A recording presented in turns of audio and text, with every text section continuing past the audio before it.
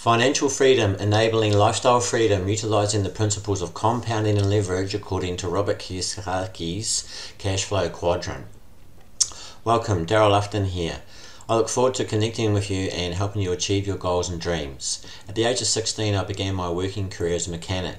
After completing my apprenticeship, I realised that being an employee and trading my time for money was not for me. At the age of 22, I pivoted to an alternative medicine practitioner career with big dreams and goals.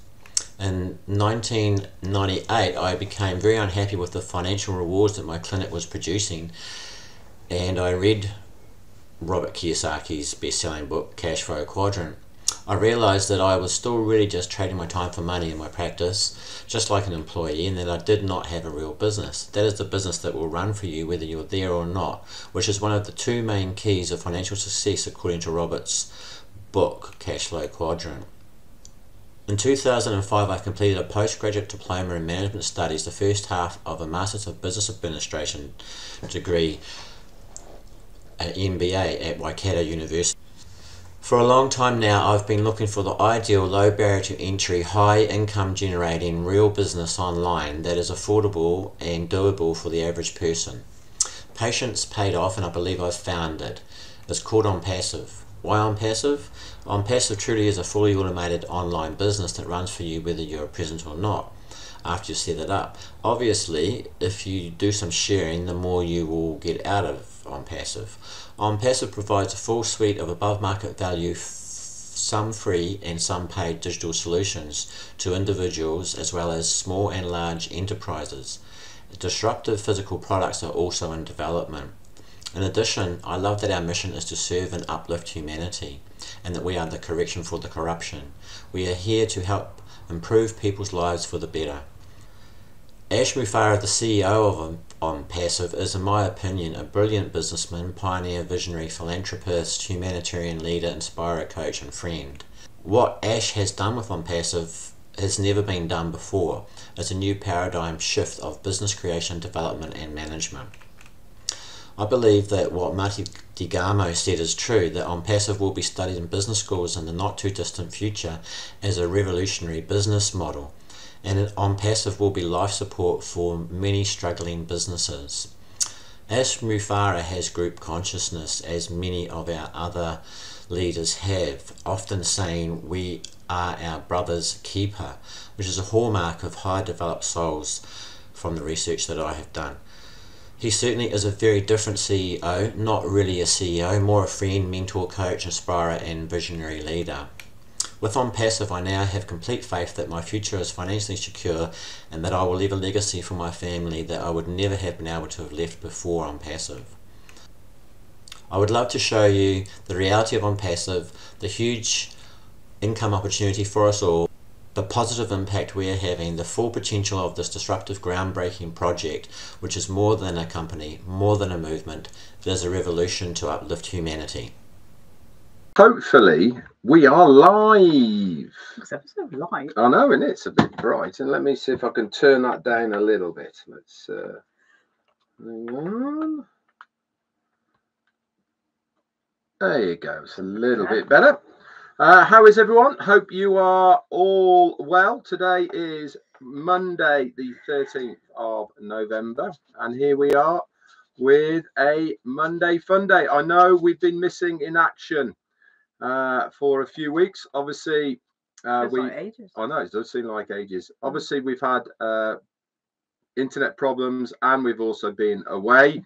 And Jane is going to bring you up to date with the goings on for when we were away. Yeah, a bit like that, really. But let's bring you up to date with Onpassive, and I'll just talk a little bit about the weekend, and then we'll get into the other bits. As far as Onpassive, obviously it's Monday. Normally we have a new website. I'm sure that will be coming very shortly, so look out for that as well. If you're on Marty's and Chris's live at 10 a.m. Eastern today, you would have heard them saying that they are thinking that something will be happening this week. I concur with that as well. I'm pretty sure that we will be. As far as the payment processor is concerned, seems like crypto is going through okay now. Obviously, as far as credit cards is concerned, this has been done manual, as we said, but I'm sure we will hear from Ashmi Farah this week, and he will update us on what is happening and how it is all going forward. Like I said on my live Friday, I think it was, as far as your 3 months that you've paid for those that have paid for it already on OConnect running out on December the 1st, don't worry about it, guys. 99.999 recurring percent sure that our CEO will extend this, so don't even give it a second thought. All right, he knows that there's been many of us that haven't been able to resell OConnect because of the payment problems, so I'm sure that is going to get extended. So that's that. Obviously, keep an eye on your OES. That's the place to be going, the pop-up on your OES, even though there is updates in your O-Founders back office. The pop-up has been there for a very long time, so don't worry about that. But obviously the updates, Marty's been posted some bits in there. For instance, if you have purchased OConnect and it hasn't been activated for within the 24 hours, 48-hour period, then have a look at the video that he's done with the Google spreadsheet. Put your name on that, and I'm sure that will get sorted for you. Okay. Apart from that, not much else is going on. Obviously, this weekend, very special weekend as far as I'm concerned. Obviously, ex-military Armistice Day was on Saturday. So for everybody who has served or serving, thank you for your service. Very poignant day for me, obviously. And yesterday was Remembrance Sunday here in the UK. So big thank you to all of those that served, including myself. Yes. Anyway, let's move over to Jane. Jane's going to tell you all about our travels with my parents with a cruise company called Saga and where we went. So I'm going to hand it over to you, Jane. Aptly called Saga. It was a saga. Hi everyone, it's nice to be back. I'm so sorry I've missed you for one reason or another. Internet, either we were away and I was looking after Red's mum, either or, we're back. And guess what? We're back safely. Yes. First of all, I'd like to say thank you for all your so we started off on this lovely cruise and we had some really lovely comments. Some of you ladies out there send me some beautiful comments about either what I'm wearing, where did I buy it, etc. All was going well, and I thank you for that. It was so lovely of you all. You're always so sweet to me, and it was going so well. We even got to eat with the captain. We did. We were on the captain's We liked table. him that day. Yeah, we did like him that day. And we had a wonderful time. And I'll condense this bit. We were there for about 14 days essentially. But on about day 8, they decided there was an incoming storm and they were going to sort of try and race it, really. He wanted to try and get ahead of it and shelter us in La Coruña. So we missed out one of the nice ports. Which is northern Spain, for those that don't know where it is. Yeah, so we missed out Gran Canaria, which is one of the Canary Islands, which was lovely down there. In hindsight, it's a wonderful thing. We should have probably stayed down there. And we made a head up to La Coruña for 2 days to shelter. Well, when you say the word shelter, you think, why are we sheltering? Well, there was a big storm coming. It wasn't the storm that was over the UK. It was a different storm called Storm Domingo. And I don't like it when they give storms names because it always means it's a little bit more serious than it sounds. So we headed up, and by the time we got to La Coruña, it was shut. They shut the doors on us and said, sorry, you can't come in. It's too rough. So our captain decided, and not on his own, with head office, etc., that we were just going to carry on back to Portsmouth, which is the UK. And that was Friday. Across the Bay of Biscay, wasn't it? Yeah. So any of you, if you know your geography, people like Brian Quirk, etc., will understand it. Anyone from the UK will understand the Bay of Biscay is notorious for being a little bit choppy. Very rarely get a smooth one, but you know, these are cruise ships. Everyone, ferries manage. It's just got a reputation. That's fine, no bother. It wasn't going to be anything worse than what we'd had on the way down. We were told. Quote, So I was like, that's fine. Then when I walked into our bedroom, everything was tied down to within an inch of its life. And I thought, that doesn't seem correct, because on the way down, nothing was. So I actually said to Red, I don't understand that. I don't understand why they've tied everything down. Anyway, moving forward, Friday, we had a fairly rough day. Things were starting to close down. Service that you couldn't go on deck 12, you couldn't go on deck 11. The restaurant on deck 11 was shut. And things was just starting to, like, they were cutting things out, like the entertainment was on a lower floor, things like that. And anyway, Saturday morning came, and well, we had a very rough Friday night. We had quite a rough Friday night, didn't we? And Saturday morning came, and about sort of 10:30ish, it started to really, the boat started to pitch a bit, and we were sat having a coffee with Red's dad, and behind us in the restaurant, all the plates landed on, we lurched and all the plates landed on the floor, and we were like, whoa, hang on a minute, that's not good. And everybody sort of didn't laugh about it, but it was a little bit like, this isn't great. By which time we were entering the Bay of Biscay. Many questions. Why haven't we pulled in? Why haven't we gone to a port? Why didn't we go to Lisbon? Why didn't we go to Santander? Why didn't we defer? Why didn't we defer? We didn't really get any answers. It just seemed like we were hell-bent on getting back to the UK. So me and my thing was a free laundrette service on the ship. So we decided, I know, while we can't do anything else, let's go to the laundrette and do all the laundry. So we put it in, we went down for a coffee with Red's dad, and of course it started to get a bit rough. So I said to Red, look, I'm going to go to the laundry and get my washing out, because I think this might be the last chance today I can do this. So I did that, and then Red went to our room, but then was going to go and check on his mum and dad, because it was starting to get a little bit rough. And at 12:35 approximately, the captain came over the tannoy and didn't say anything, just shouted at us, cease movement.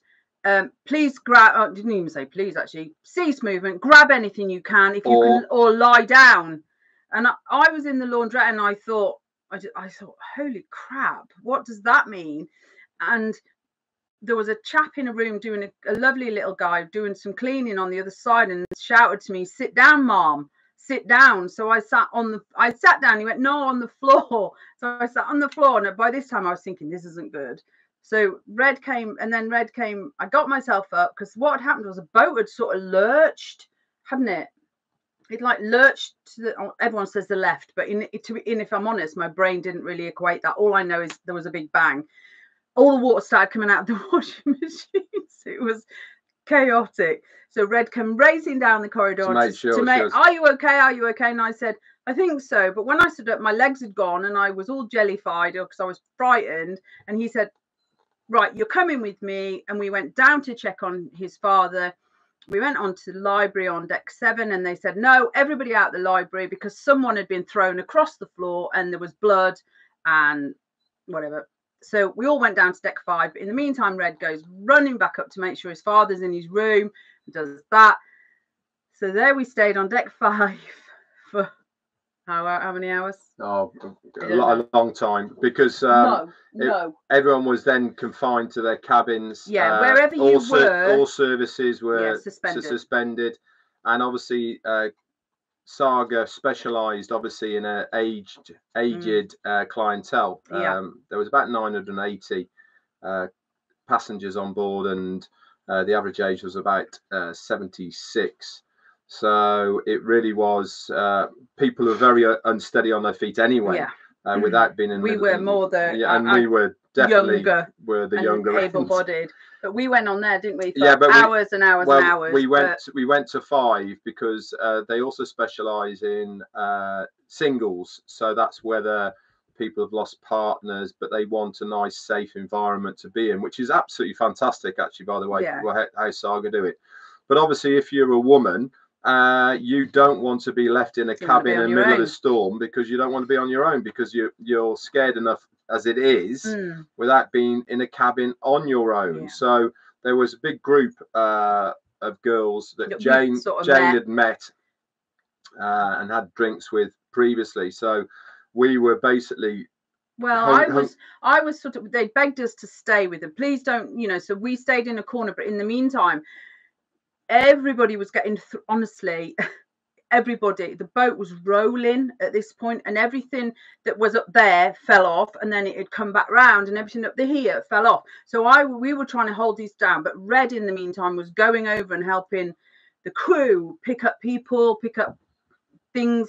The glasses were crashing, plates were smashing everywhere, the coffee machine got ripped off the wall, the drum kit on the stage. it was just all over. Everything was just kept rolling one way and rolling the other way, and then this continued and continued, and then a big glass lamp smashed in front of us, and I then at this point said, this is ridiculous. So I took some photos, and Red took a little video, because I said, this is absurd, and people were screaming, panicking. They really were. They were very frightened. The crew were panicking, but the crew were amazing. They just never stopped, and picking up people. And also, you know, when we had the big announcement to cease movement, the captain then put us in the thing called heave to, which is basically a safety maneuver, that you are into wind or into the, so your nose is into the storm. And he held this position for 18 hours. So we were literally not going anywhere, just holding our position in the middle of this damn storm. And we were getting tossed around all over the place. And that started at about, really, when it started getting bad, at about 10 a.m. on the Saturday. And it wasn't till around about 5 a.m. on the Sunday morning that we were able to start moving again. And even when we started moving, it was pretty frightening. So we didn't hear from the captain. We didn't hear from him much at all. I think he made one announcement saying, everybody, please stay where you are, and you must please understand the boat is safe at all times. And I can honestly tell you, nobody felt safe. It was horrific. And then there were people, the people that had stayed in their rooms were getting injured because they were in their rooms and they were getting thrown around. And then of course they were doing this code alpha over the channel all the time, which is stretchers. So they were going code alpha to deck 9, code alpha to deck 7, or cabins, or wherever cabins. And it was like, it was just, I don't want to say a war zone, because I don't want to take away from a war zone. It was just pandemonium, you know. It was crazy. Everybody was, I was trying to stay calm, Red was trying to stay calm.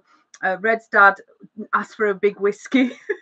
He had a massive one as well. It's like, is there any chance I can get a whiskey? And you know, it was a little bit like that. And we did try and find a little bit. I was looking after one particular lady called Rita, who had ordered, I mean, the crew carried on serving. If you could have a drink, but it was plastic cups because everything was broken. They were carrying, and every time she ordered a rosé, the boat tipped and she threw it all over me.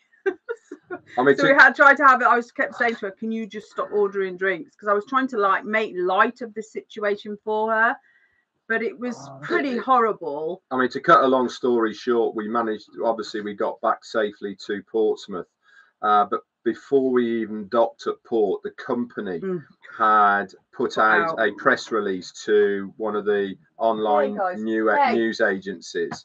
And this is really what got the passengers' backs up, was because it was damped down from the severity. It said stuff like minor injuries. Well, I can tell you now, well over 100 passengers were injured. There was broken hips, broken femurs, broken arms. The medical centre was swamped. They had to overspill that into the half of the main dining room to make a makeshift first aid centre. So to call it minor injuries really started winding up a lot of the passengers. And so subsequently, I set up started getting people's names and addresses together to make a group, because I thought there's no way they're going to get away with this. And obviously, when we came back, we then started contacting the media ourselves, because obviously they needed to know. Really. They needed to know the true side of what exactly happened. The bottom line is, we shouldn't have been taken into the storm. They knew it was coming.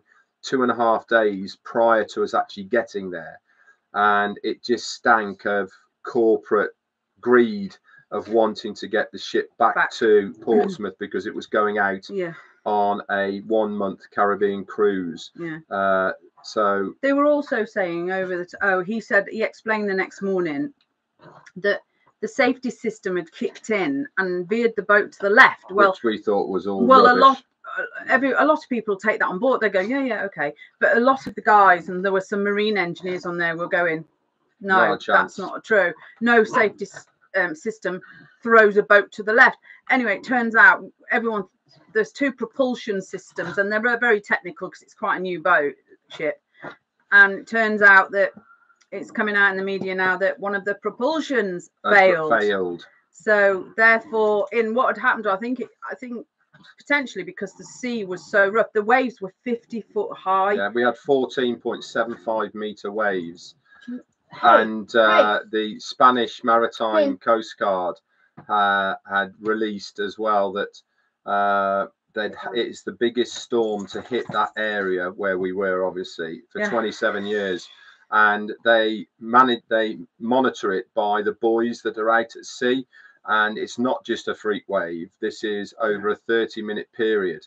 So to be able to say that it's the worst storm in 27 years and it had waves in excess of 50 feet, and we were in the middle of it. So, so we got back all safe. But to be fair, once it all hit the media and people started releasing pictures, videos, doing interviews, as you well saw, I did a few. And the company released on Friday that they are doing the right thing as far as refunds are concerned. So we're very thankful of that. And I will say one thing, though, about Saga. It is at the top end of the expensive cruises. And I mean, luckily, as you well know, we were chaperoning my parents who paid for us to go with them, which was lovely.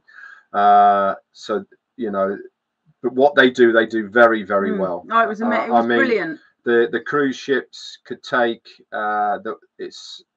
it was only built in 2019, so not very old at all. It can actually take up to 1,600 passengers, but they never go over 1,000. So there's always plenty of space. There's no queuing. You get treated literally like royalty. It is absolutely amazing. 5-star. And the food is second to none, and that's coming from a chef. It really is top drawer. I had lobster. Yeah, lobster tail twice. Fillet steaks, whatever you want. Yeah, it was lovely, wasn't it? Yeah, it was very good. So I would recommend Saga Cruises, funnily enough, because of what they do. Because they are very, very good. That's for sure. And it is just a shame that bad choices were made. They made some bad decisions, really. In fact, I'll go as far as to say reckless decisions were made.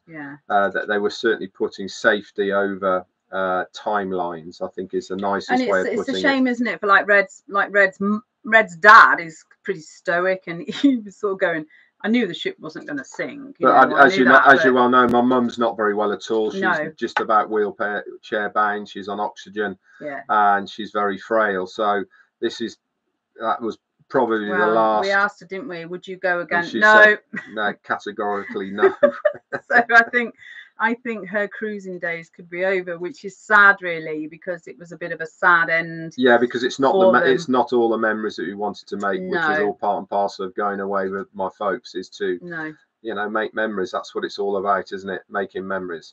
So anyway, we thought. I know it's Monday Fun Day, and I know it's meant to be fun. I did say to Red, let me explain what happened, because I've got so many people have messaged me and voicemails, some lovely voicemails, and some people have rang me, and I can't answer them all, to be honest.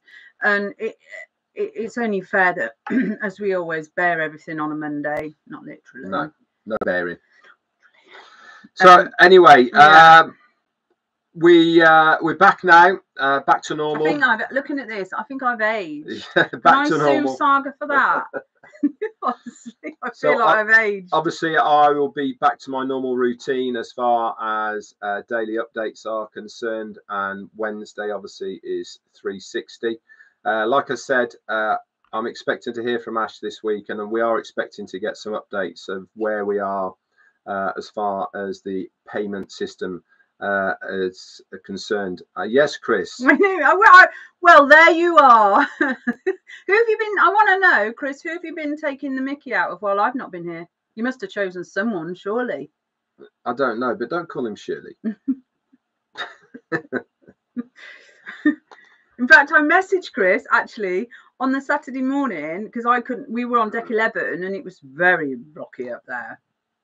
And oh, well, I feel her pain. Yeah. And we were on deck 11 and I was like, I can't stay up here. It's just too much for me. This was about 3:30 in the morning. I came downstairs and there was like a little, like a skeleton staff in the what they call the living room. There were a lot of people sleeping on the floor because obviously a lot of people didn't want to go back to cabins. And this lovely chap said, do you want a coffee? And I said, I'll have a coffee. And I was sat having a coffee. And of course, it's 3:30 in the morning. And I thought, I was all sort of hyped up. And I thought, God, who can I message? So I messaged Chris. And he said, I'd have loved that. I'd have had my surfboard out. And I was like, no, you wouldn't. It was like. So I did message Chris and he did respond straight away, which was lovely of you. Thank you. Yeah, it was. Anyway, yeah, so look out in the back office, guys, for any updates. Obviously, if you are one of the people that has paid for OConnect, but it's not showing in your ecosystem, go to your founders and that will be there. If you're an affiliate and not a founder and you have activated but it's not showing, then contact the support network that is there. Can I just say something to Winston Marquardt? It's a great name. He said, the more you do for people, the less they appreciate it. Do you know what, Winston? It doesn't matter. Just be your true self. You carry on being your true self. Don't measure your giving by how someone responds to it, because you just would stop. Yeah, you would. So not everybody feels and thinks like you. So don't measure that. You just be your true self. Yeah, be yourself. Yeah. And if you want to keep giving, then give. And if some people don't want to respond or don't want to reciprocate, and don't. Like I said on Wednesday with Ash, that obviously with Saga everything's included, or tips or gratuities, everything's all included. But we took some cash with us because we wanted to give our appreciation to the people that were serving us and people behind the bar and cabins, etc. And I have to say, we tipped every single day, and it felt great. Yeah, every day. Not a lot, only like $5 here, $10 there, whatever it may be. So in the scheme of things, not a lot of money. My dad thought I was absolutely stupid.